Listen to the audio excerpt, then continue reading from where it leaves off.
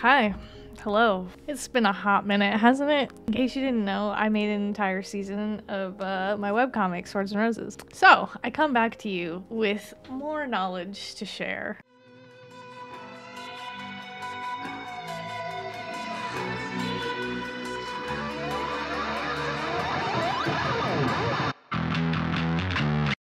I thought I would do just spitfire super fast tips and tricks that I have learned throughout making Swords and Roses for the past 2 years. Honestly, not planned at all. I have a plan. I threw it away because it seemed boring. So instead we're doing this. Some of these are pretty basic tips that you would know from like painting software, but they're really important anyway and super helped me. And others of them are brand new to the 2.0 release, so I thought we'll just put them all together into a smorgasbord of tips and tricks. Okay, so in the last post, I saw a lot of people talking about the vector brush. In my previous video, which I will link to over there, there's a link. I'll go over it a little bit more in detail for you guys that want to understand a little bit more about how the vector brush is like so great. So what I normally do is I will start with like a sketchy brush. All right, so I have this super rough sketch of Outtro that I want to ink. It's on a normal layer. So I'm gonna go ahead and lower the opacity with this little slider here, make a new layer, make sure it's the vector layer, you'll know by that little insignia, and start inking.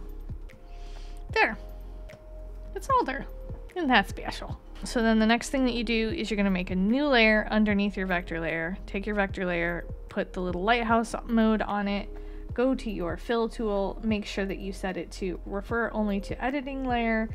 I like to have mine cranked all the way to closing the gap because I leave gaps, and then refer multiple, turn on reference layer. And then what you do is have your handy dandy reference imported to your sub view, which again, you should watch that video I made because it'll show you how to do that. And then you just tap and you can easily fill tool your entire thing.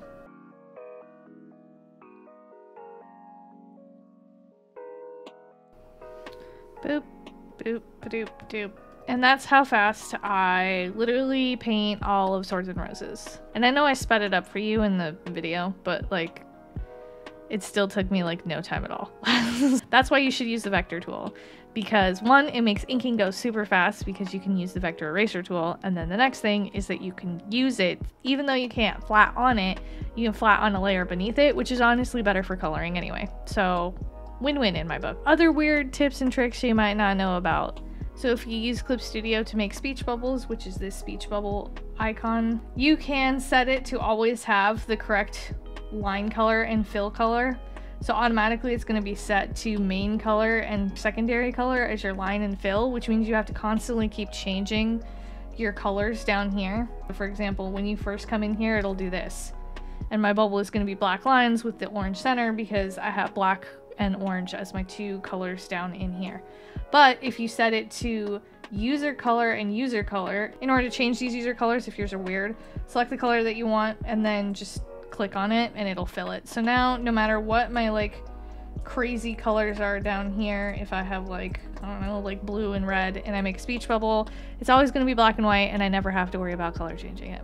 The other thing that I highly recommend is you can do the same thing with your text tool. You go in here, change all your settings to your text tool. Like my default font size is always 14. And then the font that I use, you can change your text color again to be user input. So it always locks it to be black or white, whatever color that you use. And then what you want to do is come down the little cogwheel.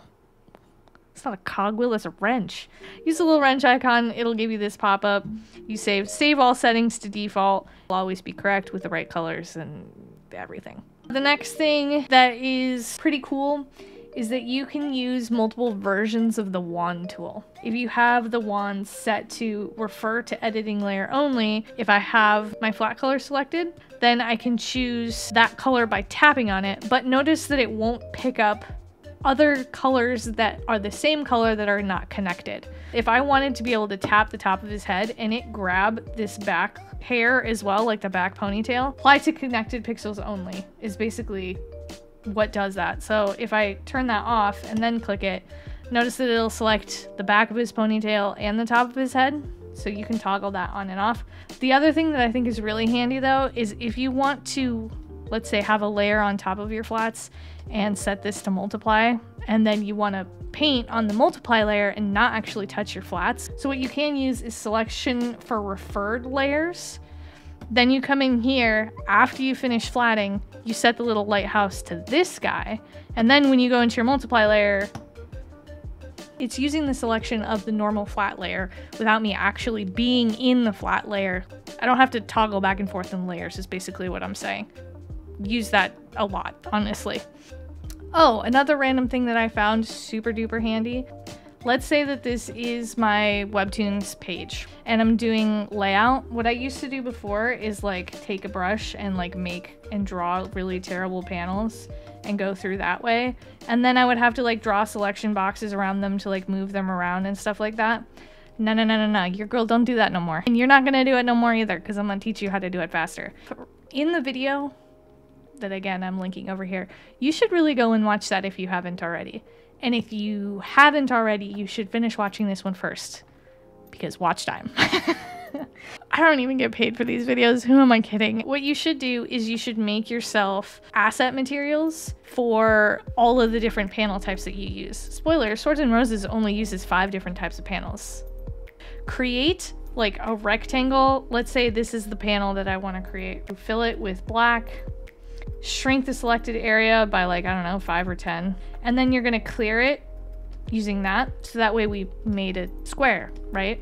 And then you can save this as an asset like I showed you in that video, just like you save the assets of your character's face turnarounds. Once you create all of these assets in your library, when you're doing your layout, you can just click and drag them into your scene. And you never have to draw crappy boxes again. They're all nice boxes that you can actually like use. Pretend with me that I'm making a webtoon. So those are all on my panels. What I can do then, once I have them all in position and I like where they're at and I'm happy with it, I can select all of these layers, right click, and then go merge selected layers. Now they're all on one layer and I can simply use the fill tool. And I don't know if you have black backgrounds or white backgrounds, but there you go. Your layout is done. And it took like a quarter of the time that it normally does. Highly recommend. Make assets of all of your panel sizes and then just throw them out there willy-nilly so that way you get a good layout and like no effort. For the illustrators that are in the chat, I see you. You're in here. Create a asset for your signature and then you can just drag and drop it into your illustrations and you never have to sign anything ever again. And it always looks nice. You don't have to hope that your signature doesn't look crappy because you redid it and you're tired and you've painted this for 12 hours straight. You can just stamp that puppy right in there. Let's talk about masking really quick. I feel like this is something that is this hidden world that people don't use. And then I talk to them and I'm like, why are you doing it this way? Like that takes 20 times longer. And then I realized from talking to them that they don't actually know the power of masking. You guys have probably heard using the clipping mask, right? That's a pretty standard one, which is this little guy here. If you click that, when I color outside of the area that's like the flats, it'll automatically like clip it to the flats. But let's say I want to clip inside the clip. And by that I mean, I want it to stay inside the flats, but I don't want it to interact with his horns. I just want it to be inside of the hair. Well, you could say, okay, well, I can just use the magic wand tool every single time. Every single time? Well, I don't have time for that. Is we use the magic wand tool the first time. For example, I'm using his hair, and we're gonna create a mask inside the clipping mask. Again, this is like, we're going the Matrix mode now. By the way, you can edit the mask by just clicking in here and then like painting. White is things that'll be seen through and black is like masked out. That's what the white and black is. But if I toggle over to this one, which is like the active painting zone, now I can paint in only his hair and I can leave this layer and come back to this layer and it'll still always be locked to his hair. I could label that, or let's be honest, nobody labels any layers ever, but I could at least color coordinate it to be red so that way I'd know it was his red hair. And then I can make 27 different layers and not have to worry about magic wanding every single time I inevitably come back to his hair because it's just locked. Masks inside of masks. Inside of masks. You're probably like, wait, maskception, you've lost me. Let's say I want to be able to mask both of these clouds under the same mask, but then I want to be able to control each set of clouds as well. So I want to be able to control them as a group of both the clouds, but then inside of each group, I want to be able to control just the white clouds and then just the blue clouds. You're going to take both of these together and you're going to put them in a folder. If you notice that it does this and it looks dumb, it's because the multiply layer isn't affecting it anymore because it's in a folder. In order to fix that, you come up here and just click through, and then it'll apply all of those modes correctly. So that's how you fix that if you ran into that before. And then what I can do is I can make a mask. So now both of the clouds are within that mask together. So if I turn this off, right, they're both masked in there. But then if I want a separate mask on top, what I can do is I could grab these set of clouds and I could mask each of these individually. And now there's a mask actually controlling each of these. So if I come in here and I erase on the white cloud mask, notice that it only affects the white cloud, even though it's in a, because it's in a mask stack. Where if I wanted to instead erase both the white and the blue clouds, I would go up to this mask here and then erase. So each of them is on a mask, right? So if I just want to erase just the white clouds, I'll have the mask selected, grab my eraser tool, and then I will erase. And it'll erase the clouds, but not really, it's just erasing the mask. But if I want to go through and I want to erase both the blue and the white clouds, I go to the top mask stack and then erase, and then it'll take them both out. Mask stacks. And the nice thing about them is like, okay, why not just erase normally? Well, if I erase these clouds and then I come back to the illustration later and I'm like, man, I really want to paint those clouds back in. Well, I'd be doomed. I'd have to redo the entire cloud layer just because I erased them. But if I'm instead erasing a mask instead of the actual content, then you can go in here with a brush and just paint back in the clouds because you're painting on the mask, not the actual layer itself. Non-destructive workflows save you so much time. There you go. Stack them masks. They're great. Key commands, which are really handy to know. If you don't know key commands, I'm going to teach you some key commands. So if you want to change or look at your key commands, you come up to File and then you go to Shortcut Settings. You can set all of the shortcuts inside of Clip Studio. So if you use Sigh and you know all of those shortcuts, they're not the same in Clip Studio, you can change them in here. But you'll notice in my tools that I have the B key set to 2 separate pieces. So does that mean they override each other? No. The cool thing with brushes, like pens, pencils, airbrush, all of that sort of stuff, put them on the same key. What'll happen is it'll just toggle through all of the ones that have that key set. Use my brush, right?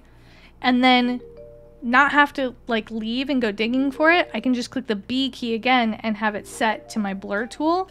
And then I can just immediately like blur and then go back to like my brush and then just click the B key again and blur and just toggle one button back and forth, and it lets me toggle like 2 separate zones. Okay, another cool shortcut you should know is if you hold down the control key and you click on the actual like icon, it'll select everything within that layer. If you hold down Shift and Control, it will add to that selection. So if I Shift Control the outline, notice that it'll now grab them both together. Where if I just hold down Control, it'll toggle between the 2 of them. If I hold down Shift at the same time, it'll add them together. If you are resizing something, edit transformation properties.